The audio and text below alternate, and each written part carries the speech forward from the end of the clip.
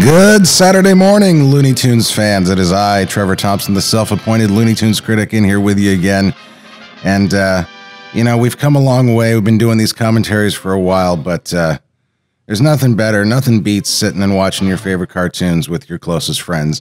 And somebody who's been doing it with me since the very beginning is here once again. And you can see him in or hear him on his many wonderful podcasts like the Table Reads Podcast at tablereadspodcast.com, or most recently, and I dare say more successfully, is the wonderful Stargirl After Show. And is it official podcast yet, Sean? No, it is not official, but we've got, interviews with the cast and crew and the showrunner, so yeah, it may as well be closest to official that is out there. Yes. So welcome back, Sean, once again. Also, people who watch my videos a lot know you as, if nothing else, my video wrangler. So and I think you're definitely responsible for this copy, if not. So I should say that when I mentioned this copy, real quick, I love that shot. It's such a great drawing. Chuck, this is one of many styles that Chuck did where he was experimenting and trying something different before he settled into that weird style in the 70s and then just, ugh. But he experimented a lot. Anyway, but yeah, the color, Peter Lorre is like yellow, like Simpsons yellow in this, and I don't know that he actually was. I think it was more of a cream colored. But my gripe with the color will be apparent later on. So you picked this cartoon, Sean. I did. It's always been one of my favorites. I mean, just look at that Groucho walk. Peter Lorre and Bugs doing a Groucho walk. Very timely. I think this is probably Chuck's art style at its very best. Yeah.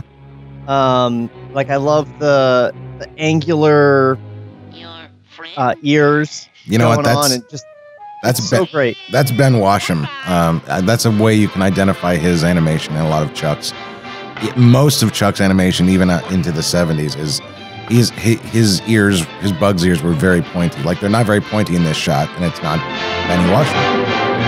And don't think it hasn't been a little slice of heaven, because it hasn't. I love that line. Okay, here he is. Here's Gossamer, and he's orange. He's actually his right color. This is not the version, the Blu-ray version that appears in the Platinum Blu-ray, because they've changed the colors so much that Gossamer's bright red.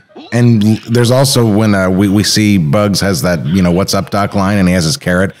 In the Blu-ray, it's so oversaturated that there's like little yellow diamondy, like it looks like bling. It looks like a carrot with bling. It's like bright orange with little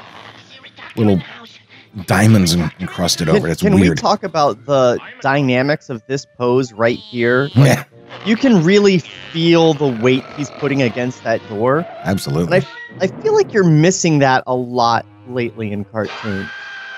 Yeah, and I would also say in the new Gossamer Looney Tunes cartoon, there's definitely not that level of weight in the character, for sure. Let's talk about his kicks, because in that new cartoon, I was like sort of thinking to myself, man, I'm glad they didn't update the shoes. They're sort of iconic, but they do look very dated. And right as I thought that, Bugs was like, hey, your shoes are very outdated. Yeah, that was funny. It was. And again, like we shouldn't really get into it, but the fault of some of these new cartoons versus the old stuff is just isn't in the content. There's a lot of funny stuff and ideas being done. Oh, here's the original, Faye barber, salon character where he does this in I think one other, if not more, Gossamer cartoons. And it led to the song "Monsters Lead Such Interesting Lives."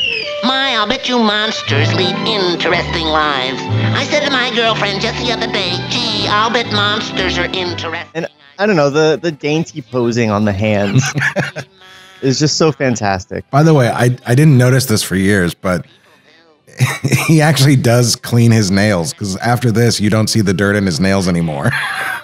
Really? Yeah. Hold on, you'll see it. Right there. And then, like, later on, you don't see any more dirt. They don't. Is it like that for the rest of the cartoon? That's my memory, although we'll certainly keep tabs, but my memory is that he actually did keep them clean. This is, again, Ben washing. Well, there's no fingernails there.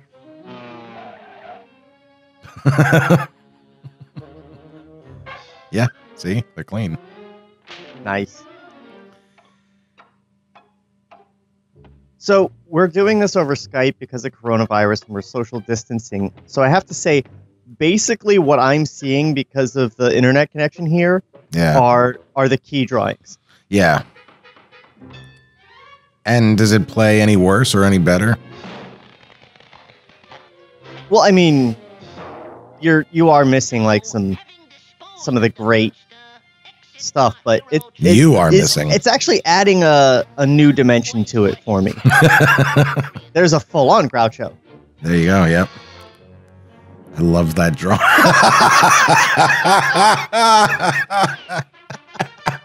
It's always funny. Do you remember watching this when we were kids, like together? I'm sure we did. Oh, of course. Gossamer was one of my favorites. Yeah, and in fact, you were the one that told me how they came up with his name. Was I? Because I don't remember now. It's something about like an assist. One of Chuck. It was in the second book, and one of like Chuck's assistants found that it had actually been written down on one of the model sheets. You know, suggestions for like what he was and like what his name could be. Even though it doesn't make sense at all, because gossamer is an adjective that describes something translucent and hazy, like a cobweb. Yeah, the exact opposite of what he is. Again, his nails are clean. I love that. That's such a... like, there's no continuity anywhere else at all. Yeah, in any cartoons, really. Right. And so, having disposed... Also, I love the end line. Hero. Yeah, and it's certainly a... mechanical. Yep. Well, so it's mechanical.